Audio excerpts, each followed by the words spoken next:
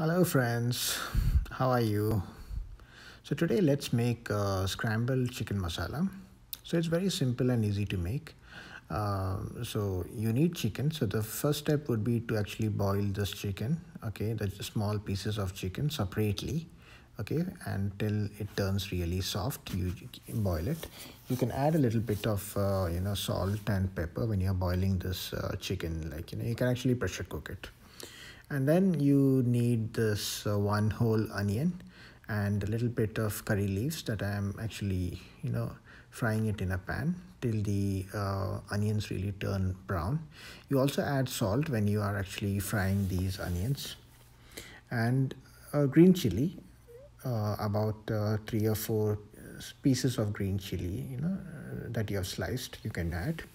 You also need one tomato, and this is the cooked chicken that's already cooked earlier. Okay, so I pressure cooked it for about for 1 or 2 whistles, or if you have an instant pot, maybe pressure cook it for about on a high pressure for about uh, 5 minutes. So with the onions, you also add 1 teaspoon of turmeric powder, and you will also need coriander powder and garam masala. So garam masala, you would require about 2 teaspoons of garam masala and about 2 teaspoons of coriander powder, two or 2.5 teaspoons of coriander powder. And then once you have added all these masalas to the onions, to the curry leaves if you have, and green chili, just mix them properly together so that the raw smell of these masalas vanishes.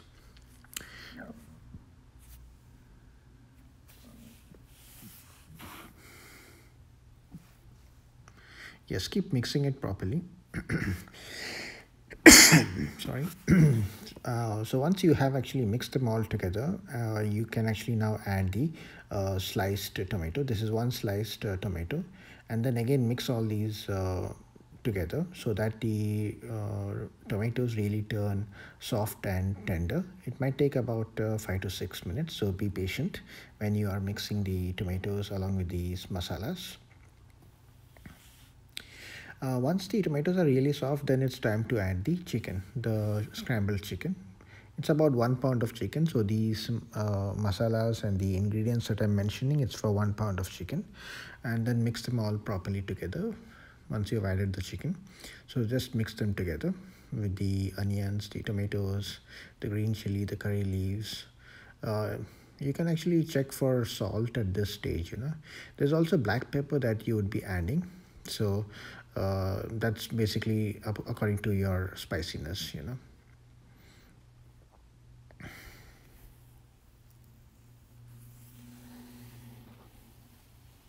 Yeah, black pepper would be about 1 teaspoon or 1.5 teaspoon. That's basically how spicy you want your scrambled chicken masala to be.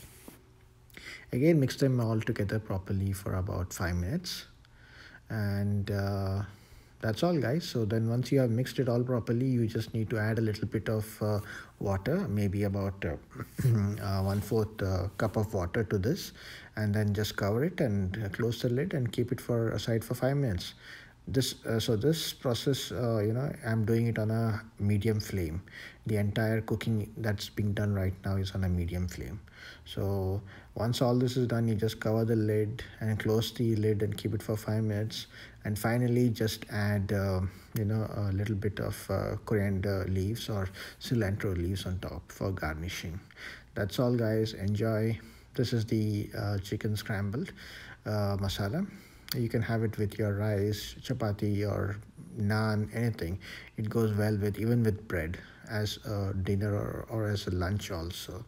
Very easy to make at home, and please give it a try and let me know how it goes for you guys. Thank you. Bye for now.